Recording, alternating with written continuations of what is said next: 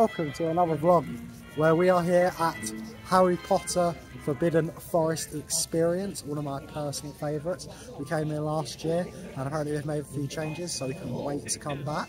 This event is located in Cheshire, England. There is a few of them around the world, but this is the only one in England. So let's head inside for a magical experience. Set in beautiful woodland at Arley Hall and Gardens, this nighttime trail experience has been created by award-winning theatrical designers and experimental creators. Celebrating some of the most iconic forest scenes from the Harry Potter and Fantastic Beasts films, wizards and witches can interact with magical characters and cast their own spells, bringing the magical world to life. Discover Nifflers, a hippogriff, and other magical creatures in the forest. Then come face to face with Aragog, before making a Patronus appear before your eyes. Experience all of this and more with us in Harry Potter, a Forbidden Forest Experience.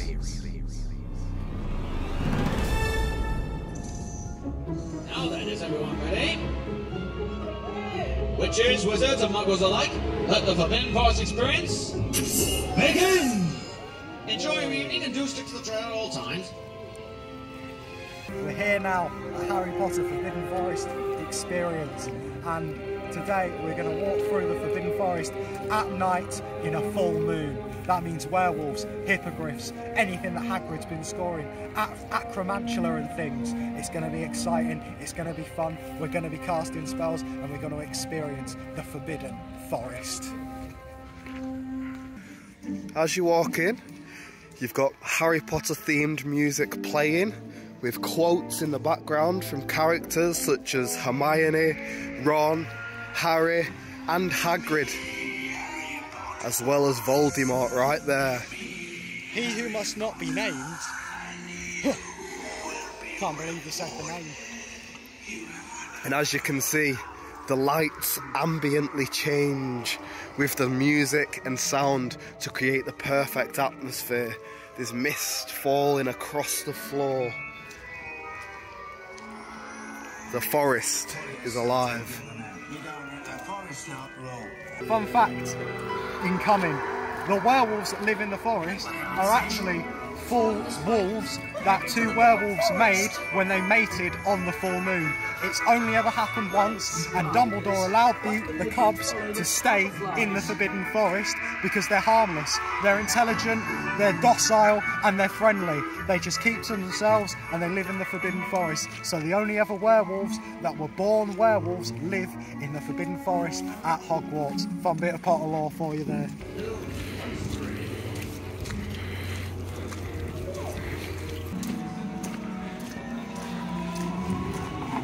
Well, there's a Thestral. So this is one of the carriages that pull you to Hogwarts when you arrive on the platform, the Hogsmeade platform on your way to Hogwarts. It is pulled by a Thestral. Now, you cannot see a Thestral until you have seen death. Another fun fact about Thestrals is that they have a great sense of direction.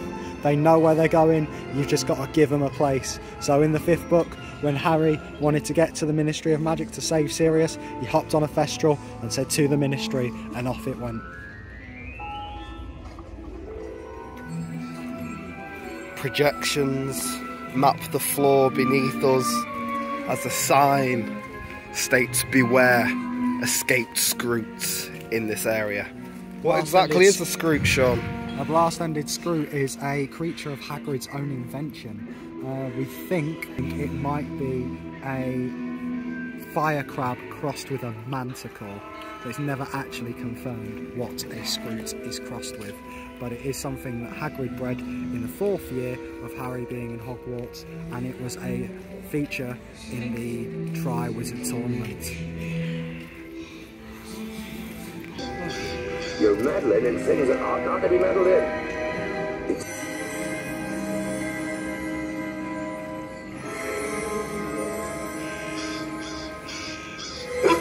Right.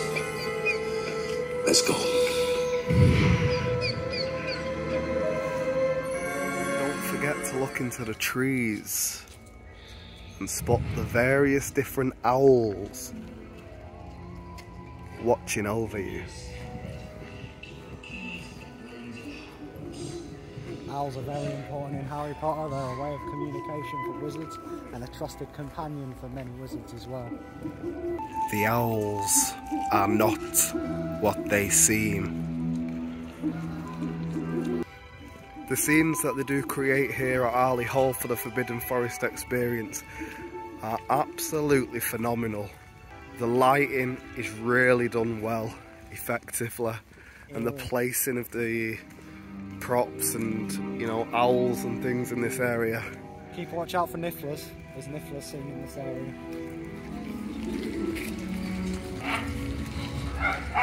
And here he is, Buckbeak the Hippogriff, bowing down to the people as they pass by. You've got to bow to a hippogriff. Respect is a big thing for a hippogriff. If you disrespect it, it'll attack you. And that's what happened to Draco and Malfoy. So he likes me. Hello, Buckbeak.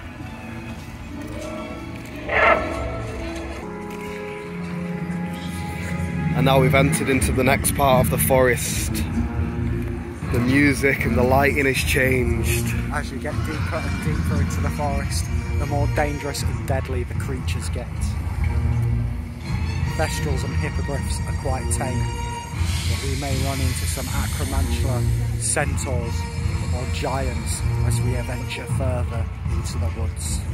What's that the markings of? That's the markings of the Deathly Hallows, so the wand, the ring and the invisibility cloak.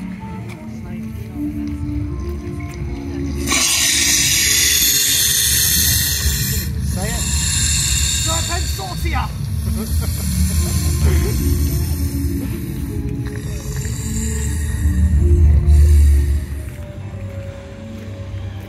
This is multi-sensory heaven.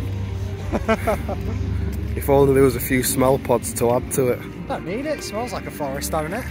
True. It's not like it's going to smell like a dungeon or something, is it? And I don't exactly want to smell dragon dung either. I do. You don't.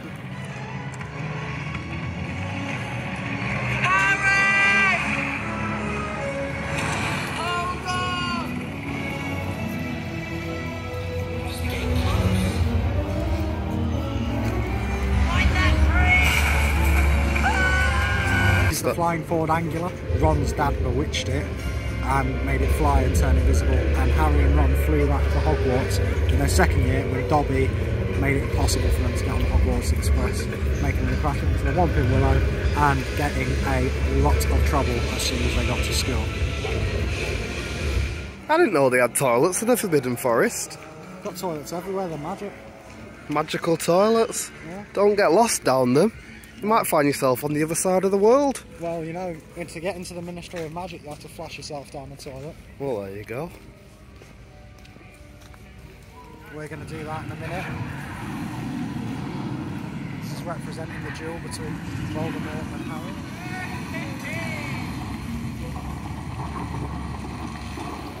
So we are here at the halfway point of the Forbidden Forest. So far, we have seen a hippogriff. We have seen a Thestral. Well, we've not seen a Thestral, we've seen a carriage being pulled by a Thestral. And we have seen a lot of owls. And that is it so far. Hagrid. Oh, and we saw Hagrid and Fang, that's right. I remember there being a bit more. We saw the flying car as well, we saw the Ford Anglia. How do you say that? Is it Ford Anglia? Anglia. Ford Anglia. Well, I was calling it Ford Anglia, so...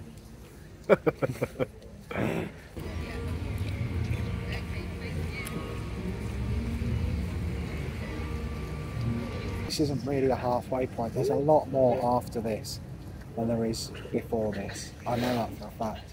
Because you've got Aragog's Lair, you've got the Patronus station, you've got all of the little Niffler stations, you've got the Pygmy puffs, the Pixies. There's loads of stuff still to come. All to come. The first half is probably more like the first quarter, but it's been absolutely brilliant. You know, I'm not a massive fan of the Harry Potter films, I'll be the first to admit this, but I'm a massive fan of the books, but I do appreciate the films more as I've got older, especially because it brings places like this to life. If there were no films, there's no way there would be a Forbidden Forest experience. There definitely wouldn't be Harry Potter Studios in Luton. There wouldn't be Universal Harry Potter Studios. So, as much as I prefer the books, the films have brought all of this to life, and it's absolutely brilliant walking through it, seeing all of the little, what are they called, little references and stuff like that. I absolutely love it. You know, it's brilliant. I just wish I'd bought a wand. I'm having to do wandless magic like a truly powerful wizard. Do you know, fun fact, there's only a few wizards in the books that use wandless magic. Harry's one of them, Dumbledore's another, Voldemort is another, and then there are strangely not that many other references to wandless magics in the book. So I'm in that elite list of wandless wizards, I guess.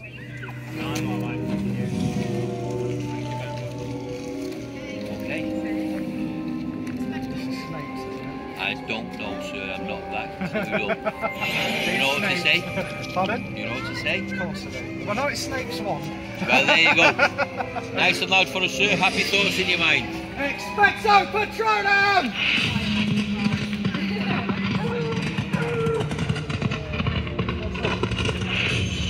What was that? A wolf. I love it. Perfect. Expecto Patronum! Well done. Got a deer now. Congratulations. Thank you very much. What did he get? A deer hound. That's my Patronus. It's a deerhound. I thought of my happiest thought and casted the spell Expecto Patronum. Guests should take particular care on the trail during a full moon cycle. That is because of the werewolves that here live deep within the forest. Isn't that right, Axel? That's right, and it is a full moon tonight, so we must beware. We must be on the lookout for any werewolf. They could be left, they could be right, they could be anywhere, they could be far beyond the darkness of the trees. I'm looking out. Are you?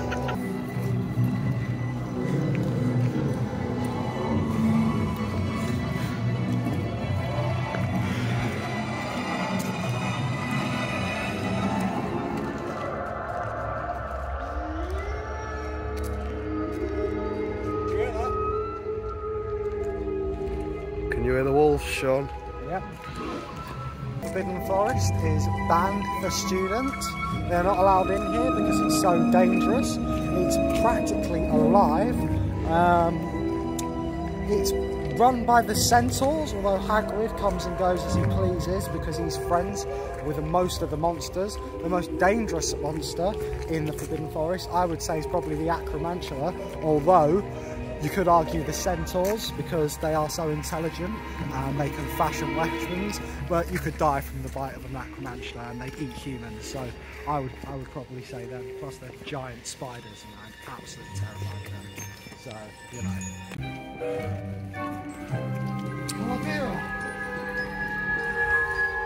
Wandless magic. I'm that powerful. I do like the chasing light sequences that they've got on these mushrooms. It really does make them feel magic. Well, it's my spell that's doing this, isn't it, really? So, you're welcome. Calavera! And it's not just the immediate scene in front of you that is lit up and illuminated to create a magical scene. It's also beyond the trees in the distance. They really have put detail into this. It may just be lights and props, but it really is magical and effective.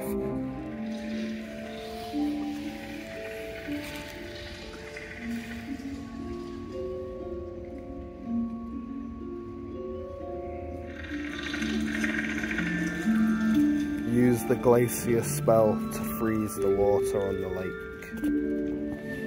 Glacius.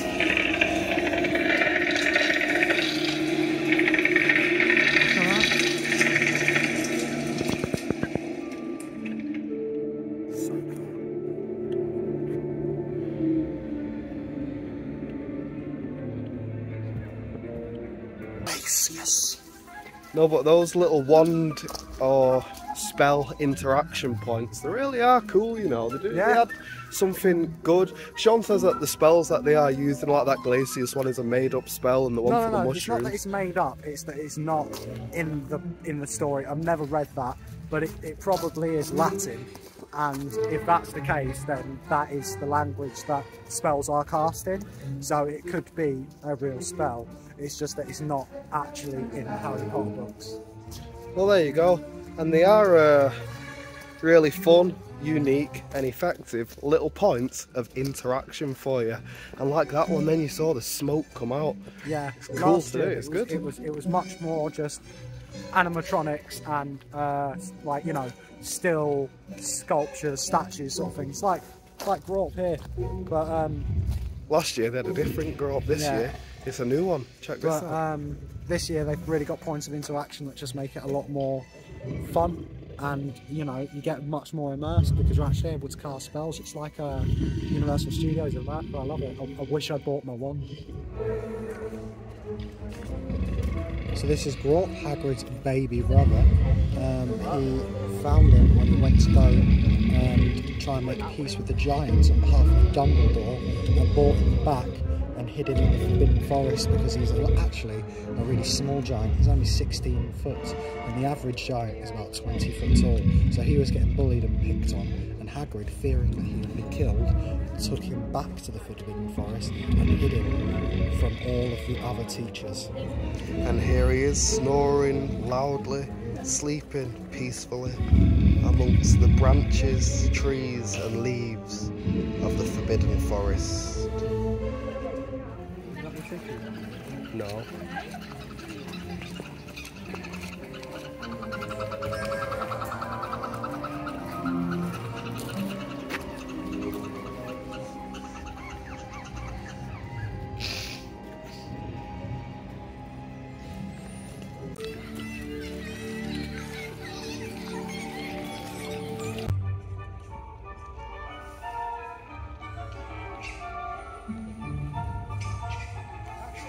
So, Nifflers are treasure hunters. They live in mines and underground mostly, looking for buried treasure and other shiny objects. They're a bit like magpies. They love shiny things. One thing you've got to watch when you're near a Niffler is if you've got a watch or a necklace or anything valuable on you, because the Niffler will go straight for it.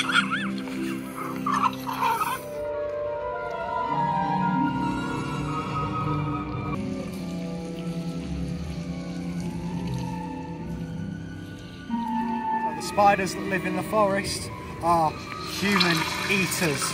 The only don't hurt humans on Aragog's command out of respect for Hagrid. But when he dies, the spiders turn on Hagrid, and he is only able to get Aragog's body out alive with a struggle. And now we are coming up to an interactive point. If in any way you are frightened of spiders, please speak to our staff member ahead. Sean, you're absolutely petrified of spiders. I am, but there's absolutely no way I'm not going into Aragog's lair, so let's deal with it. Unless they drop a ton of real spiders on me, I'll be fine. All the way down to the front, gents. Middle of that road to the front. And so we've entered into Aragog's lair.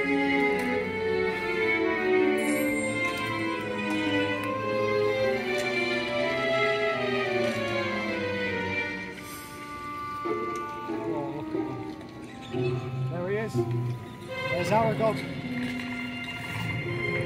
There's the big kahunas. Hagrid, is that you? We're friends of Hagrid.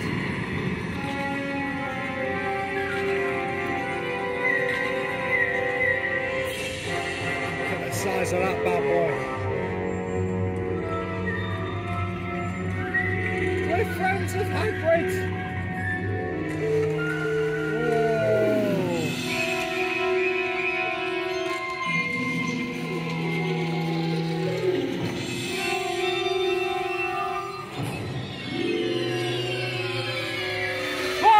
Whoa, they are coming low. Look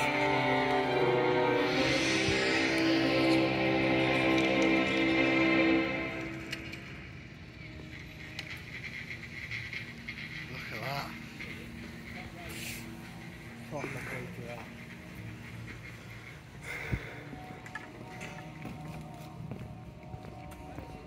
If we ever have one of them in our bathtubs, you're dealing with it, Axel, okay? So I think if we have an Aragog in the bathtub, he's moving in, we're moving out. That's it, he's claimed his territory. Yeah, this is it. Bowtruckles. There's the Bowtruckles.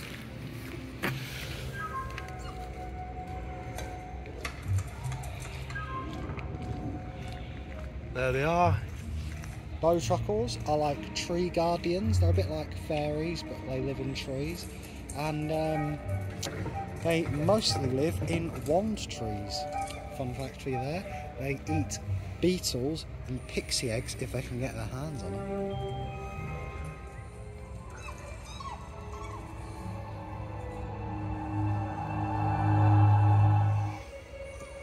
There's some puffskeins for you. Don't know much about these apart from Fred and George breed miniature puffskeins in Weasley's Wizard's Wheezes. You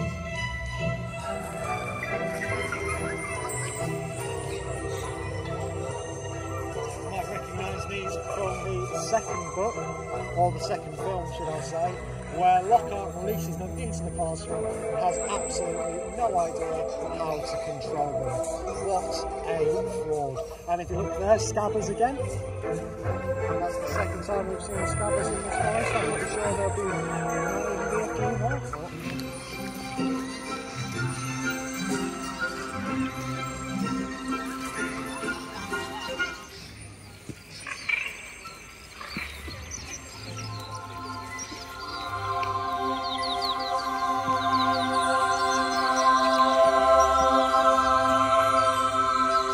Probably filled with nargles or something.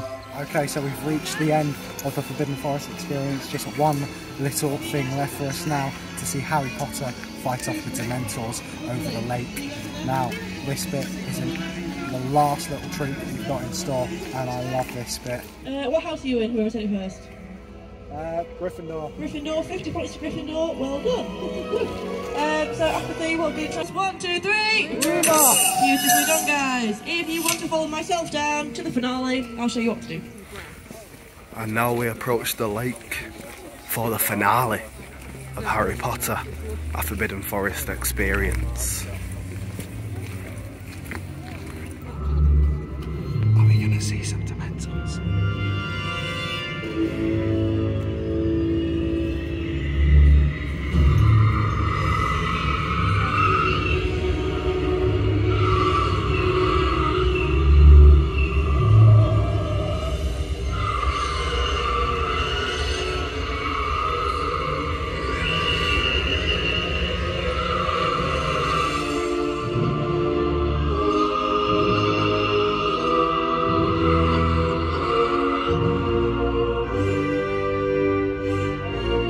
Expecto Patronum!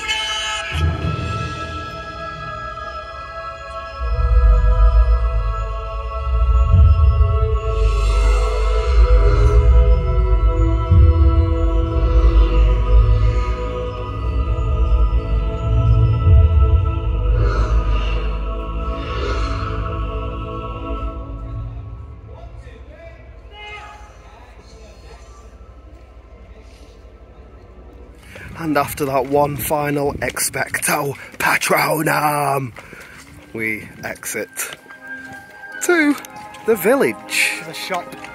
Sean's favourite part. Yeah. And he's gonna get some wands.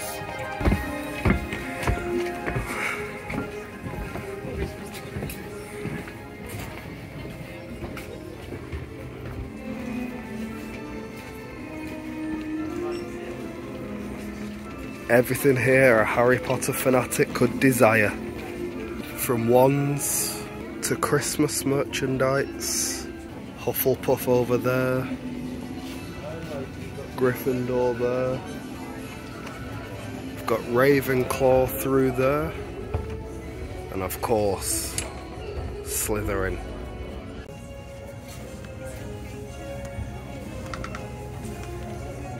These bendable and posable Cornish pixies are amazing, but of course I'm going to have to pick up one of these pin badges. It's just a matter of which one. Do I get Aragog? Do I get a Cornish pixie? I think I'm going to go for Aragog. Sean's found his Gryffindor robe. This is going to be worn in my Harry Potter club 100%. And how much is the robe, Sean? Only 30 quid, I was quite impressed. Last year I got a hoodie and it was 50 quid and it don't even fit me. They've got the Forbidden Forest merch over here as well. Cups, aprons, tote bags. I've got all the ones that they're selling really. You've got what? I've got all the ones they're selling. There's a couple of Death Eater ones I might get, but they're not in the Ollivander's box really. I don't think. Let me double check. This is pretty cool. Talking jelly bean dispenser. Absolutely hate jelly beans, but the display of that is epic.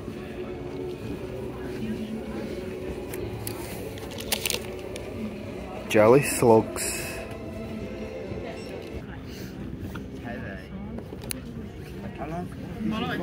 Which one do you fancy, Sean? I've got them all. You've got them all? The only one I haven't got are the Death Eater ones. Do you know what about them? I wanted to get Ginnies. Last time I had like Ginnies, Lunas. And so we exit the gift shop, which was slightly smaller than last year actually. We'll make a few comments on that in a moment. But you enter into the Forbidden Forest village, where they do have a selection of drinks, food, hot chocolates and marshmallows for you to get. Let's just take a short trip around before we wrap up this vlog here at Forbidden Forest experience. Forest fancies over there. Butterbeer. Get your selection of butterbeer now. Bowtruckle bar, the Fat Friar and Dragonfire roasts. Sean, do you want a butterbeer? Absolutely not, they're disgusting. Why? I've tried them many times and never like them. It's like drinking. Oh, it's horrible. I can't describe it. It just tastes not nice. Like butter? What? Like butter and beer? No, like liquid toffee with milk. It's disgusting. I can't describe how bad it is. It's horrible.